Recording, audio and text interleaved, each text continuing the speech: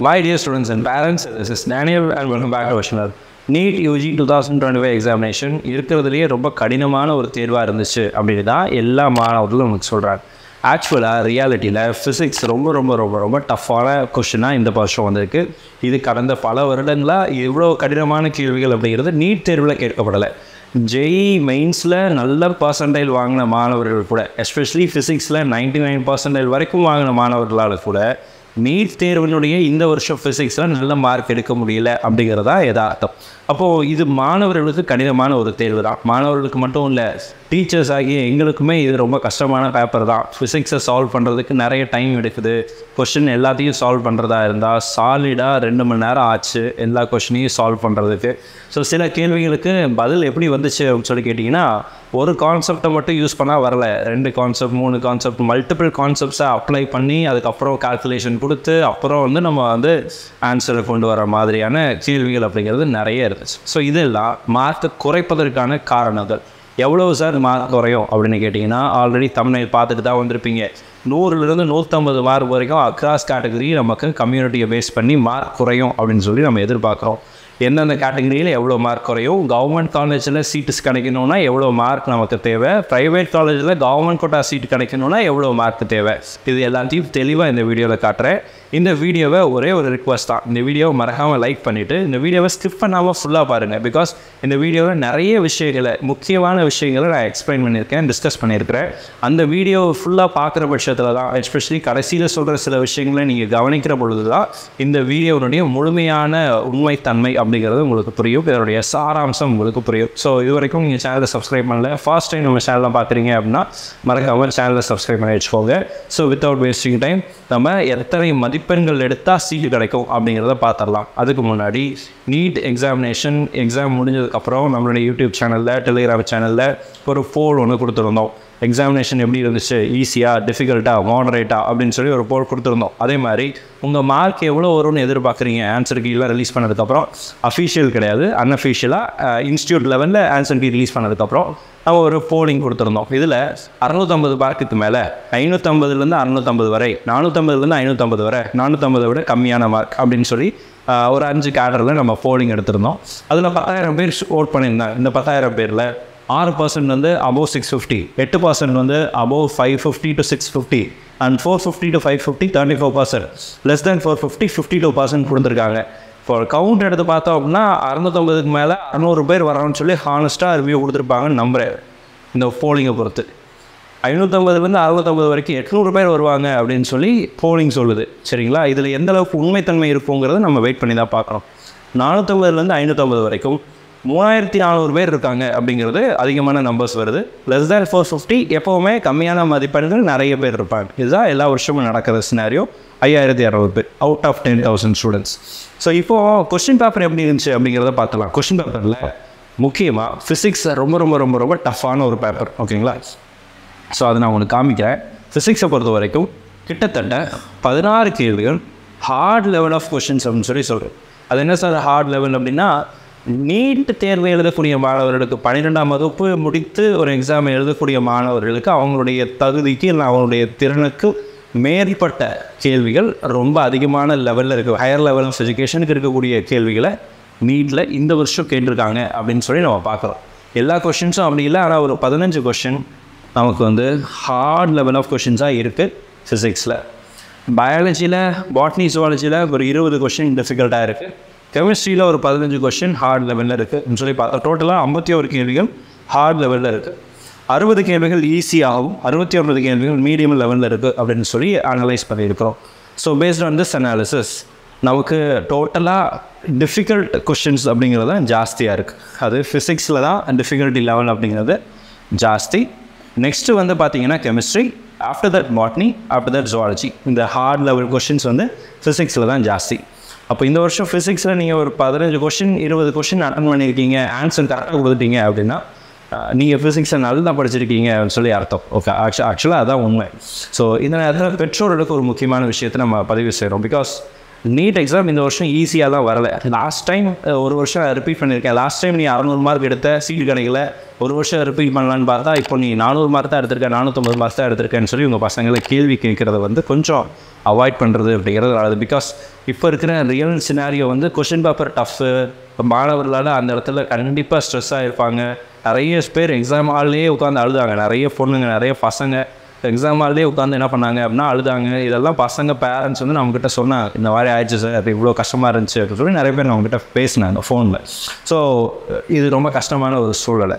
போன வருஷம் 500 மார்க் எடுத்து சீட்டு கிடைக்கல அப்படின்னு சொல்லி இந்த வருஷம் எழுத போனால் 400 மார்க் தான் வந்திருக்கு, 450 மார்க் தான் வந்திருக்கு அப்படின்னா கொஷின் பேப்பர் டஃப் தான். இதை வந்து இந்த யதார்த்தத்தை பெற்றோர்களும் புரிந்து கொள்ளணும் அப்படிங்கிறது என்னுடைய வேண்டுகோளாக இருக்குது. சரிங்களா? அடுத்து போன வருஷத்தில் 2021, 2022, 2023க்கு எந்த அளவுக்கு மார்க் இருந்துச்சு அப்படிங்கிறதையும் 24 அது எப்படி இன்க்ரீஸ் ஆச்சு அப்படிங்கிறதையும் இந்த ஸ்லைடில் காட்டுறேன். 22 தான் மார்க் இருக்கிறதுலேயே கம்மியாக இருந்துச்சு. 22 581 இருந்துச்சு ஓப்பன் கேட்டகரிக்கு. 23 606, 24 651 மார்க்காக இன்க்ரீஸ் ஆச்சு. 2024 எல்லா மார்க்குமே இன்க்ரீஸ் தான் ஆச்சு. இங்கே 60 மார்க் இன்க்ரீஸ் ஆச்சு. இங்கே பார்த்தீங்கன்னா 50 மார்க் இன்க்ரீஸ் ஆச்சு. 50 + 1 60 மார்க் இன்க்ரீஸ் ஆச்சு. இங்கே பார்த்தீங்கன்னா 70 மார்க் இன்க்ரீஸ் ஆச்சு. எஸ்சி கேட்டகரியிலலாம் பார்த்தீங்க அப்படின்னா உங்களுக்கு 80 மார்க் இன்க்ரீஸ் ஆகிருக்கு. எஸ்சியில் பார்த்தீங்கன்னா 120 மார்க் இன்க்ரீஸ் ஆகிருக்கு. அந்த சேம் டைம் 160 மார்க், 130 மார்க் அப்படிங்கிறதெல்லாம் சாதாரணமாக என்ன ஆச்சு அப்படின்னா லாஸ்ட் டைம் இன்க்ரீஸ் ஆச்சு 2024. அதுக்கு பல்வேறு காரணங்கள் இருக்குது. ஒரு சிலர் கொஸ்டின் பேப்பர் லீக் ஆச்சுன்னு சொல்லி ஒரு சில இடங்களில் ஒரு சில மாணவர்களை இது பண்ணாங்க, அவங்கள எக்ஸாம் எழுத விடாமல் தடை பண்ணாங்க, ரீ எக்ஸாம் வச்சாங்க, அப்புறம் அவங்களுக்கு கிரேஸ் மார்க் கொடுத்ததை ரிமூவ் பண்ணாங்க. ஏகப்பட்ட விஷயங்கள் நடந்து கடைசியாக ரிசல்ட் வந்தப்போ 600 மார்க்குக்கு மேலே, 650 மார்க்குக்கு மேலே, 700 மார்க்குக்கு மேலே எல்லாம் ஜாஸ்தி. 720ல் 67 பேர் இருந்தாங்க போன வருஷம் ரீரிவைஸ்டு ரிசல்ட் வர்றதுக்கு முன்னாடி. அதுக்கப்புறம் ஒரு 5 மார்க்கு கடைசியில் ஜட்ஜு வந்து என்ன பண்ணார், ஆனரபிள் ஜட்ஜு வந்து என்ன பண்ணாங்கன்னா மைனஸ் பண்ணி விட்டாங்க. அதனால் அந்த 720 out of 720 கவுண்ட்டு கம்மியாச்சு. இல்லைன்னா 67 பேர் போன வருஷம் 720 மார்க்குக்கு 720 மார்க் எடுத்திருந்த மாணவர்களாக இருந்தாங்க ஃபஸ்ட் டைம் ரிசல்ட் வந்தப்போ. இப்போ கவுண்ட் எங்கே இருக்குதுன்னு பாரு. இப்போ வந்து இந்த வருஷம் என்ன ஆகுது அப்படிங்கிறத நான் உங்களுக்கு காமிச்சிட்றேன். இந்த வருஷம் கட் ஆஃப் மார்க்ஸ் கம்மியாகுது. அக்ராஸ் கேட்டகரி 100லேருந்து 150 மார்க் வரைக்கும் கம்மியாகுது. எப்படி கம்மியாகுது, எதை பேஸ் பண்ணி அப்படிங்கிறத அடுத்தடுத்த ஸ்லைடில் உங்களுக்கு காமிக்கிறேன். ஓப்பன் கேட்டகரியில் இந்த வருஷம் நீங்கள் ஒரு 550 மார்க்லேருந்து 540லேருந்து 560 வரைக்கும் நீங்கள் வச்சுருந்தீங்கன்னா இடம் கிடைக்கிறதுக்கான சான்ஸ் இருக்குது. பிசியில் 510 to 530, BCM 490 to 510, MBC 480 to 500 இருந்துச்சுன்னா சீட்டு கிடைக்கும். SC 400 to 430, SCA 350 to 350, ST கேட்டகரியில் 330லேருந்து 350 மதிப்பெண்கள் வரைக்கும் இருந்தால் இடம் கிடைப்பதற்கான சூழலை இந்த வருஷம் கவர்மெண்ட் காலேஜஸில் இருக்குது அப்படிங்கிறத பார்க்குறோம். At the same time private காலேஜஸில் இப்போ நான் காமிச்சதெல்லாம் 85% அதாவது தமிழ்நாடு கோட்டா, ஓகேங்களா? தமிழ்நாட்டில் உள்ள 37 காலேஜஸ். இது தமிழ்நாட்டில் உள்ள ப்ரைவேட் காலேஜஸ். ப்ரைவேட் காலேஜஸில் 2021, 22, 23, 24, 22 தான் மார்க் அப்படிங்கிறது ரொம்ப கம்மியாக இருந்துச்சு. சரிங்களா? 2022 தான் மார்க் கம்மி. பிகாஸ் நம்பர் ஆஃப் காலேஜஸ் கொஞ்சம் இன்க்ரீஸ் ஆச்சு, கொஸ்டின் பேப்பர் கொஞ்சம் டஃப்பாக இருந்துச்சு, இந்த மாதிரி நிறைய விஷயங்கள் இருந்துச்சு. ஆனால் 2023க்கும் 24க்கும் பார்த்தீங்கன்னா 60 மார்க் இங்கே என்ன இருக்குது அப்படின்னா இன்க்ரீஸ் ஆயிருக்கு. 67 மார்க். இங்கேயும் அதே மாதிரி தான் கிட்டத்தட்ட 80 மார்க் என்னாச்சு இன்க்ரீஸ் ஆச்சு. எல்லா கேட்டகரியிலையும் இந்த சேம் ஸ்டோரி ஹேப்பன்ட். 2025க்கு 510லேருந்து 520க்குள்ளே நீங்கள் இருந்தீங்கன்னா ஓப்பன் கேட்டகரியில் உங்களுக்கு சீட்டு கிடைப்பதற்கான வாய்ப்புகள் ப்ரைவேட் காலேஜஸில் கவர்மெண்ட் கோட்டாவில் 92.5 ரிசர்வேஷனில் கிடைக்கிறதுக்கான சான்சஸ் அப்படிங்கிறது இருக்குது. பிசி கேட்டகரியில் 470 to 490, BCM 470 to 485, MBC 460 to 480 mark வரைக்கும் இடம் கிடைப்பதற்கான சூழ்நிலை இருக்குது. SC 380 to 410, SCA 320 to 350, ST category 300 to 330 வரைக்கும் இருக்கலாம்னு சொல்லி நம்ம எதிர்பார்க்குறோம்.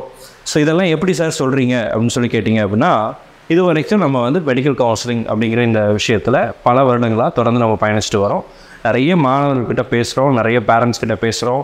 அண்ட் ஒரு இண்டிவிஜுவலாக மிஸ்பா அகாடமி அப்படிங்கிற ஒரு நீட் கோச்சிங் சென்டரை நடத்தக்கூடிய ஒரு இண்டிவிஜுவல் பர்சனாக என்னால் என்னுடைய ஸ்டூடெண்ட்ஸ் கிட்ட இருந்து, நம்மளுடைய சப்ஸ்கிரைபர்ஸ் கிட்ட இருந்து கிட்டத்தட்ட ஒரு 10,000லேருந்து 20,000 மாணவர்கள் வரை டைரெக்டாக என்னால் ஆன்சரை அவங்களுடைய மார்க்கை கலெக்ட் பண்ண முடியும்.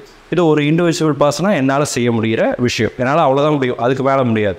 அட் த சேம் டைம் அதே மாதிரி உங்களுக்கும் உங்களுடைய ஃப்ரெண்ட்ஸ் சர்க்கிளில் ஒரு 500 பேர் அல்லது 100 பேர் அல்லது 200 பேர் அல்லது ஒரு 10 பேர் 20 பேர் உங்களுடைய சர்க்கிளை பொறுத்து நீங்களும் சில மாணவர்கிட்ட டேட்டாவை கலெக்ட் பண்ணிக்க முடியும். இதை பேஸ் பண்ணி போன வருஷம் நம்பர் ஆஃப் பேரண்ட்ஸ் வந்து எனக்கு ஃபோன் பண்ணி சொன்ன போது 600 மார்க்குக்கு மேலே நிறைய பேரண்ட்ஸ் சொன்னாங்க. அந்த கவுண்ட் இப்போ டிராஸ்டிக்காக குறைஞ்சிருக்கு. என் பையன் 600 மார்க்குக்கு மேலே எடுத்துட்டான்னு சொல்லி ஒரு 15 20 பேர் வரைக்கும் தான் எனக்கு இப்போ வரைக்கும் சொல்லியிருப்பாங்க. 650 மார்க்குக்கு மேலே 600 மார்க்குக்கு மேலே அப்படின்னு சொல்லும்போது அவ்வளோ மார்க் எடுக்க முடிஞ்சா அப்படின்னு சொல்லி நம்மளே ஆச்சரியப்படக்கூடிய பெற்றோர்களுக்கே ஒரு ஆச்சரியம் இருக்குது. பரவாயில்ல பையன் ரொம்ப நல்லா படிச்சிட்டா அப்படின்னு சொல்லக்கூடிய சில விஷயங்கள் அப்படிங்கிறது நடக்குது. ஸோ அதெல்லாம் பேஸ் பண்ணி தான் இந்த மார்க் இந்த அளவுக்கு குறையும் அப்படின்னு சொல்லி சொல்கிறோம். இது தவிர ஃபிசிக்ஸில் 15 கேள்விகள் எந்த மாணவர்களாலையும் பெரும்பான்மையான மாணவர்களால் அட்டன் பண்ண முடியாது. ஒருவேளை அட்டன் பண்ண ட்ரை பண்ணியிருந்தா அந்த கேள்விகளை அட்டன் பண்ண ட்ரை பண்ணியிருந்தா என்ன நடந்திருக்கும் அப்படின்னு சொல்லி கேட்டிங்கன்னா அந்த கேள்விகளில் மட்டும்தான் உட்காந்துருக்க முடியும். மற்ற சப்ஜெக்ட்ஸை கவர் பண்ணியிருக்க முடியாது. ஃபிசிக்ஸில் ஒரு 15 கொஷின் இருக்கிறதுலையே டஃப்பான டிஃபிகல்ட்டான கொஷின். அதை சால்வ் பண்ணுறதுக்கு நிறைய டைம் எடுக்கும். கிட்டத்தட்ட ஒரு 1 மணி நேரத்துலேருந்து 1.25 மணி நேரம் அதுக்கே ஓடிடும் ஃபிசிக்ஸை மட்டுமே சால்வ் பண்ணுறது. அப்புறம் எப்போ போய் கெமிஸ்ட்ரி எழுத, எங்கே போய் பயாலஜி எழுதுறது, பாட்னி ஜுவாலஜி எழுதுறது. ஸோ நமக்கு டைம் அப்படிங்கிறது ரொம்ப கஷ்டம். ஃபஸ்ட்டு பெரும்பான்மையானவர்கள் பயாலஜி தான் ஸ்டார்ட் பண்ணியிருப்பாங்க.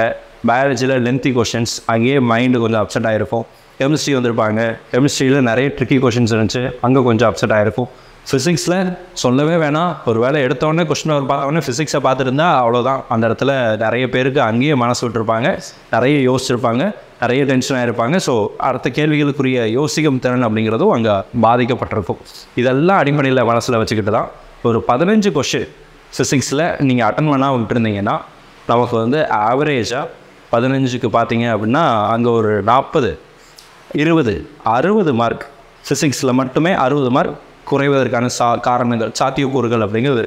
அதில் ஒரு 10 கேள்வி மட்டும்தான் நீங்கள் விட்டுருக்கீங்க. 15 கொஷினில் 10 கொஷின் தான் கஷ்டம், அதை மட்டும் நீங்கள் விட்டுட்டீங்கன்னா கூட குறைஞ்சபட்சம் 40 50 மார்க் என்ன ஆயிரும் அப்படின்னா குறைஞ்சிரும், நெகட்டிவ் மார்க்கிங்கோட சேர்த்து. இது தவிர பயாலஜியில் ஒரு 5-6 கொஷின் நீங்கள் விட்டுறீங்க அப்படின்னா கூட லென்த்தி கொஷின்ஸாக இருக்குது, ஒரு 10 கொஷின் லென்த்தி கொஷினாக இருக்குதுன்னு சொல்லி விட்டீங்க அப்படின்னா கூட அங்கே ஒரு 40 மார்க் குறையும். ஸோ இப்படிலாம் பார்க்கும்போது தான் 100 மார்க் வரைக்கும் குறையிறதுக்கு எதிர்பார்க்குறோம் அப்படின்னு சொல்லி நம்ம சொல்கிறோம். ஆனாலும் இந்த கட் ஆஃப் மார்க்கை டிசைட் பண்ணுறது நம்மளுடைய கெஸ்ஸிங் கிடையாது. இதுக்கு சில ஃபேக்சுவல் டேட்டா அப்படிங்கிறது தேவை. எந்தெந்த டேட்டாலாம் நம்மக்கிட்ட இப்போ இல்லை, ஏன் இந்த டேட்டா அக்யூரேட்டாக இருக்காதுன்னு நம்ம சொல்கிறோம் அப்படின்னா இந்த விஷயங்கள் தான். டோட்டல் நம்பர் ஆஃப் கேண்டிடேட்ஸ், இது யாருக்கும் தெரியாது.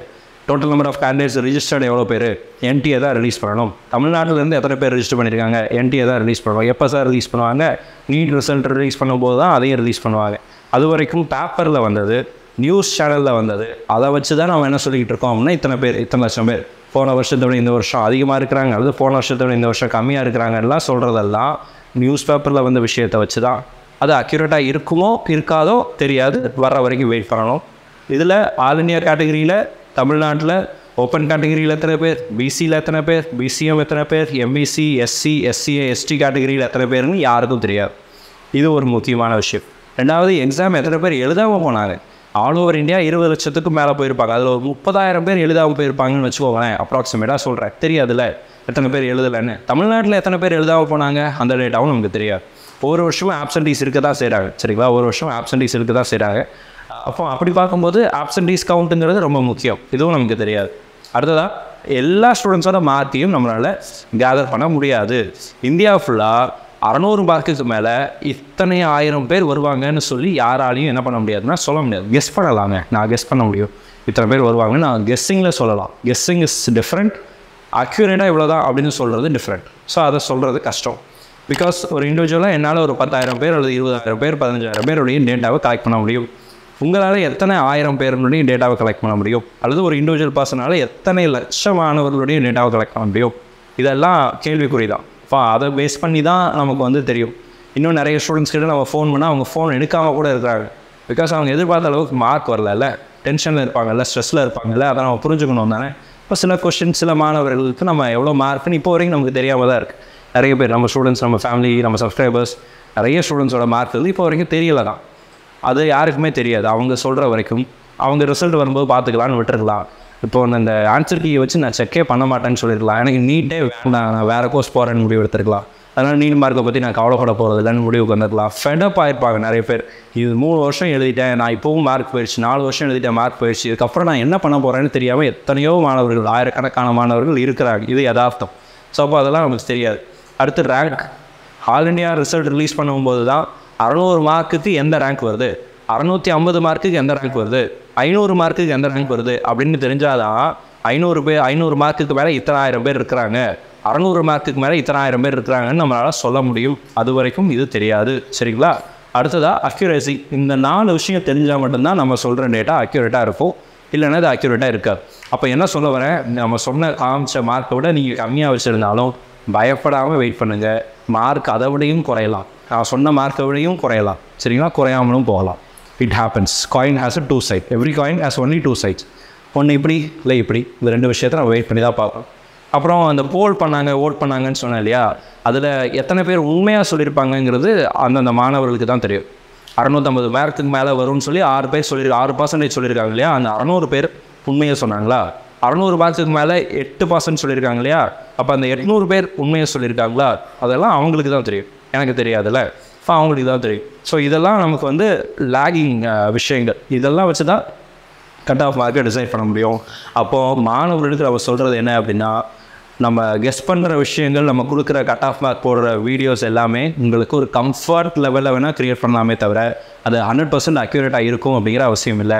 நம்ம சொல்கிற மார்க்கை விட கம்மியாவதற்கும் வாய்ப்புகள் இருக்குது, மேலே போகிறதுக்கு வாய்ப்பு கம்மி தான். சரிங்களா? ரொம்பலாம் போன வருஷத்தோட மார்க் மேலே போகிறதுக்கு சான்ஸ் ரொம்ப கம்மி.